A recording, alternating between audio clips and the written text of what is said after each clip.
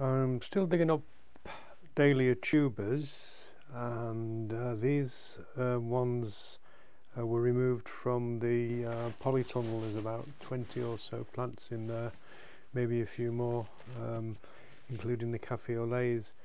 And I removed these, not the cafe-au-laits yet, from the ground yesterday. The plants have been growing reasonably well, although I felt they could have been better, putting out flowers, although not perhaps quite as good as the outside dahlias.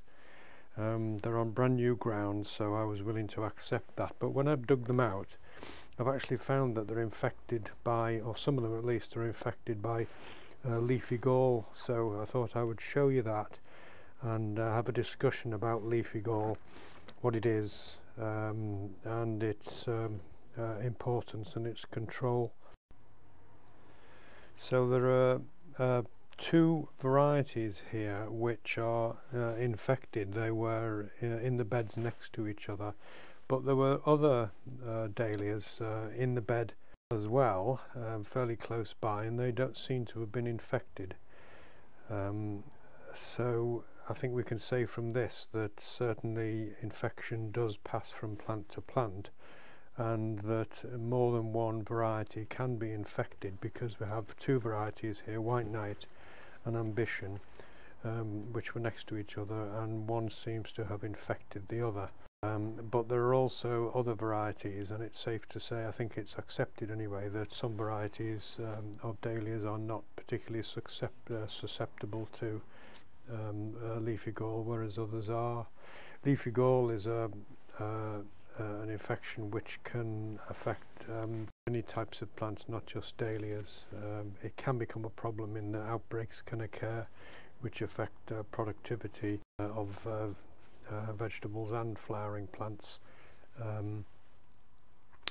But in general, I think it's a fairly low-key type of infection, in as much as plants aren't destroyed by it, and the infectivity and the expression, that is whether the infection causes damage to the plant, is actually quite variable. In other words, a plant can be infected by the causative agent and have not too much in the way of ill effects, still put out flowers, etc.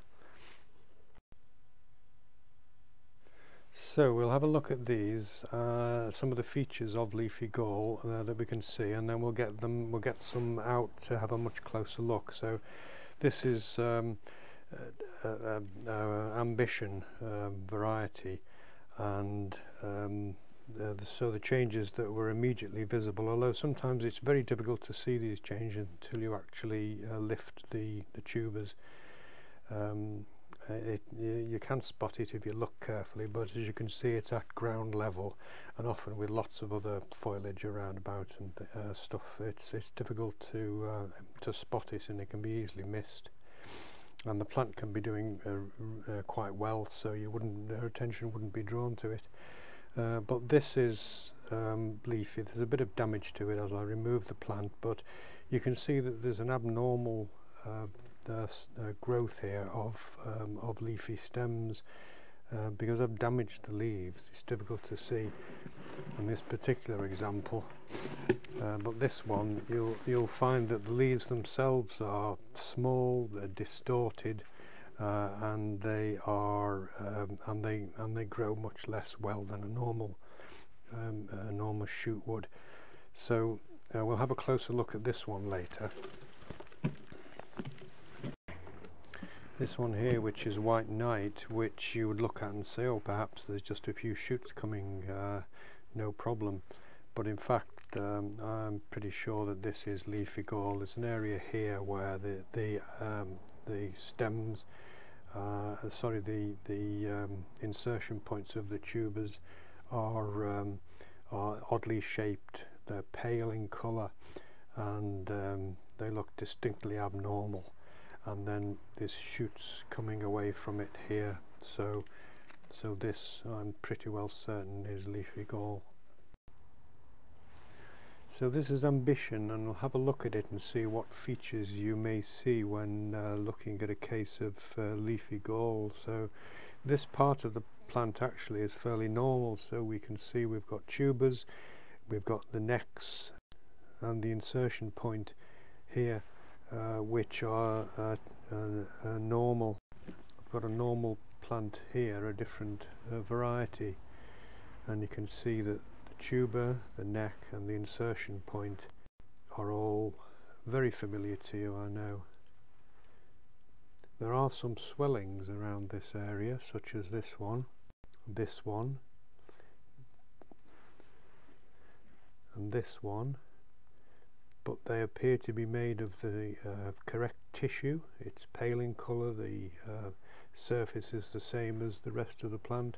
And if we look at this one, the same area here, here's the tuber, the insertion point is somewhere inside that mass of pale distorted tissue, which is lumpy in nature. The word gall means swelling or tumour.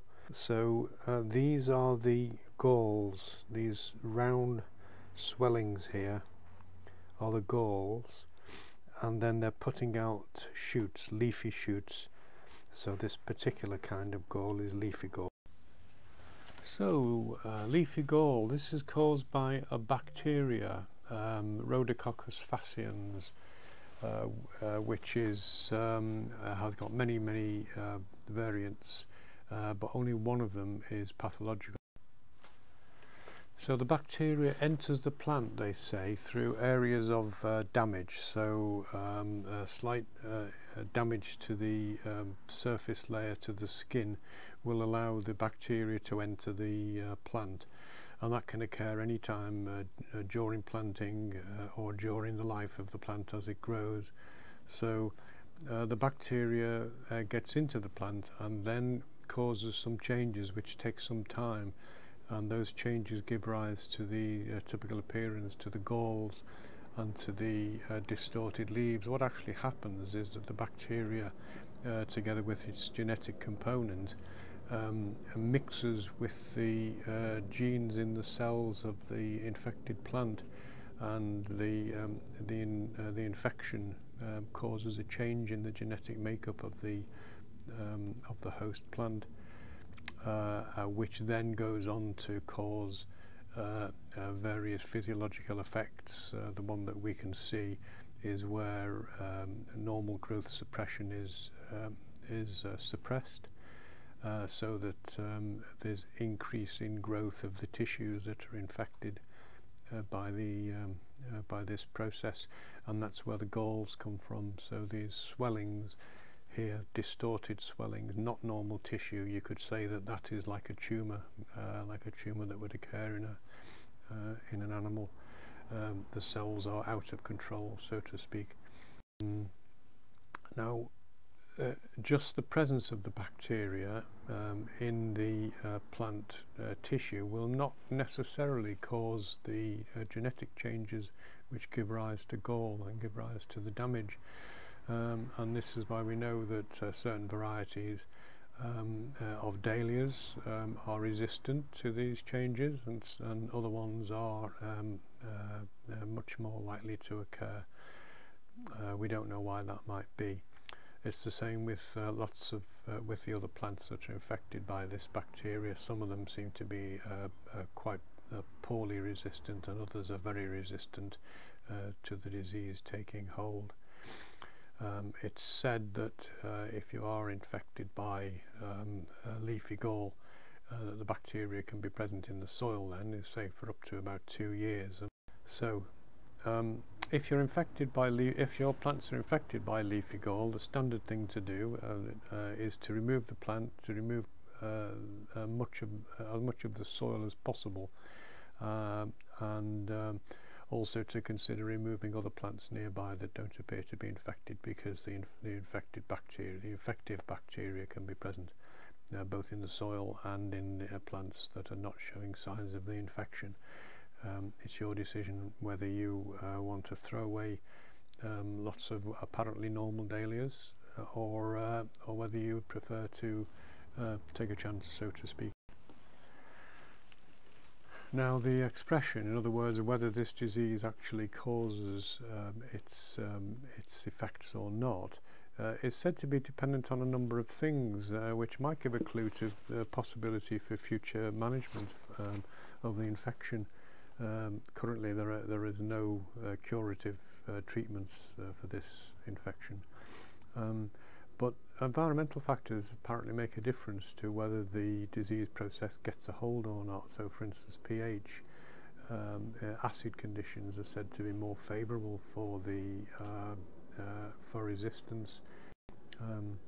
Carbon sources such as sugars and starches, the availability of those can alter the expression of the disease. So that you can imagine healthier plants with lots of carbon storage are much likely to be able to resist this disease. And then other things such as availability of oxygen, phosphate, and cell density, all of which are said to make a difference to whether this disease can get a hold or not. So I think it's good advice to say that if you do have tubers infected by leafy gall, then you should certainly get rid of that plant and destroy it, not put it on the compost heap. And you should carefully inspect other nearby plants to see whether they're infected. If you do have a group of the same variety, then it would be wise to discard all of that variety. As far as measures you can take to prevent it, well, you can get rid of the bacteria in the soil by pasteurizing the soil, by heating the soil, but obviously this is an option only in a very limited number of cases, because you'd need to heat a lot of soil to kill the bacteria off. So in general we say get rid of the infected plant plus other plants nearby possibly, and then not to use that area for planting susceptible plants in the following at least 2 years. So where I dug these dahlias out, I'll certainly not be planting dahlias in there again. And then all the normal things of good cleanliness. So when dealing with infected tissue, like I am now, I'll certainly discard any. I've used paper here so that I'm not infecting my worktop. I've used brown paper, so I can discard the whole of the brown paper together with the infected plant. Any instruments that we've used for that plant, such as snips, secateurs, you would want to sterilize before using elsewhere. And then when dealing with propagation in general, good propagation practice, clean utensils, clean pots and trays, etc., and sterilization of instruments between one plant and another. So I hope that's been helpful, and I do hope you don't have too much in the way of leafy gall, but if you do, you'll know, I hope now, how to recognize it and what to do about it. So thanks very much indeed for listening to this and watching this video, and hopefully I'll see you again for next time. Bye bye for now.